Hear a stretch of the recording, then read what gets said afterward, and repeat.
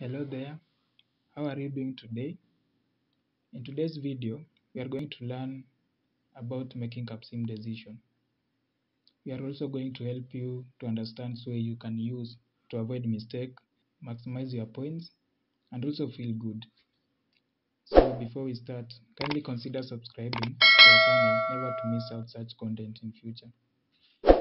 So let us start. We'll begin with research and development. In this Capsim, because it's a Capsim foundation, we only have one product. We are also company Airy. Our main product is it.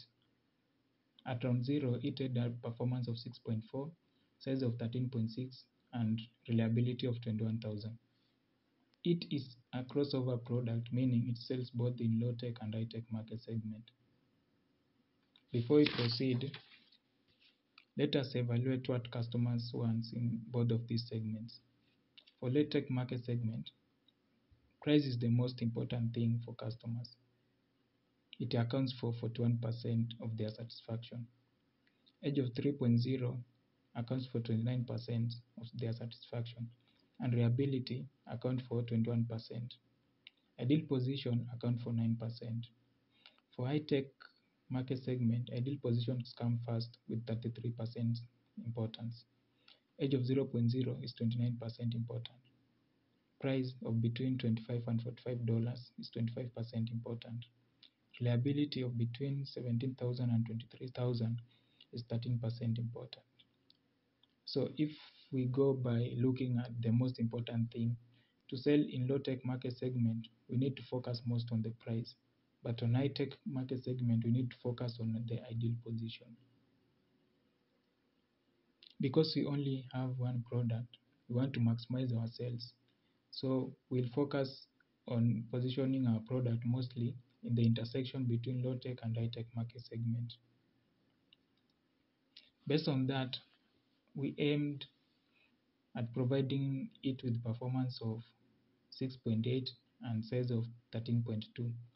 We also reduced reliability to 20,000 because we wanted to lower down material cost.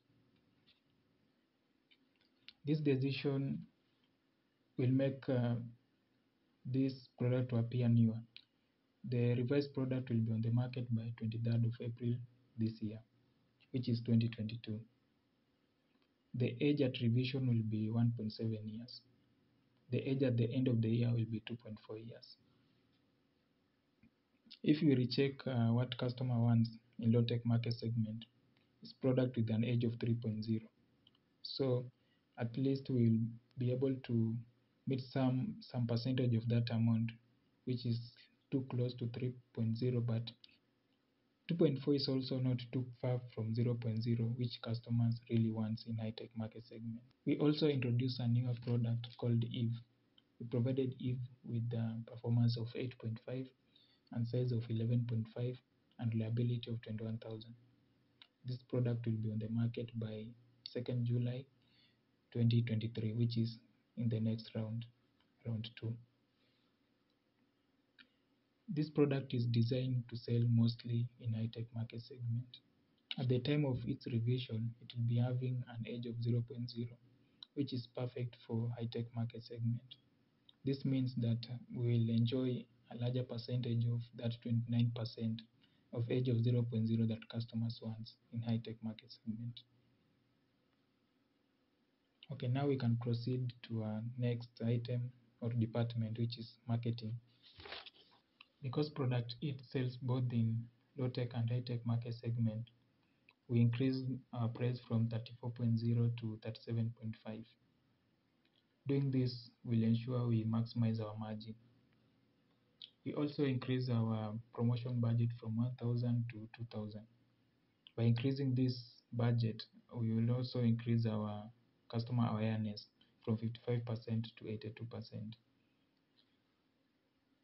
We are also aiming to increase our accessibility, and that's why we raised our budget, which is sales budget, from 1,000 to 3,000. You should note that there's no additional benefit of spending more than 3,000 if you have only one product in a given segment. Based on the decision that you have made in the research and development, and also some of the decisions that you have made in marketing, we estimated that we will sell 1,356 units. The formula to calculate both the promo budget, the awareness and forecast is shown on the screen. We can proceed to our next item, which is production.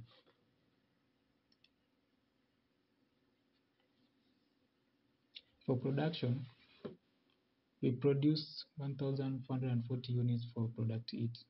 However, we projected only to sell 1,356 units, and we also have inventory of 87 units. The reason for producing more than what we projected is because we do not want to stock out. Stocking out will make us to lose point, and we don't want that. So it is prudent to have some extra units so that you do not stock out. We also ordered capacity and automation for a new product Eve because it will be on the market in the next year. We ordered 300 units capacity with 3.0 automation. We increased capacity for it by 86 units, but we did not change its automation. For it, which will drop it back to low tech market segment, having higher automation is beneficial because it will reduce labor cost and increase our contribution margin. However, we could not increase our automation because our spending cap was already reached. We had spending cap at $6,948,000. That's all for production. We can now move to finance.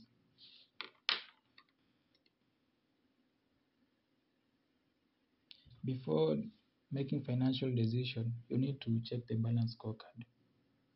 You need to check metrics such as leverage and days of working capital. Currently, our leverage is 3.7 out of 8. To make a maximum point, we need to increase our leverage. Leverage can be increased by issuing short-term debt as well as long-term debt.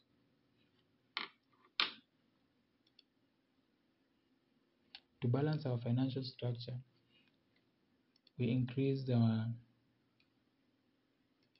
borrowed $3 million, and we also issued $2,480,000 on long-term debt.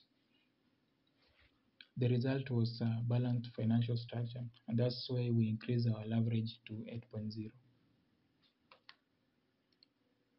Whilst making this decision, you need to check your income statement to make sure that you are not making losses.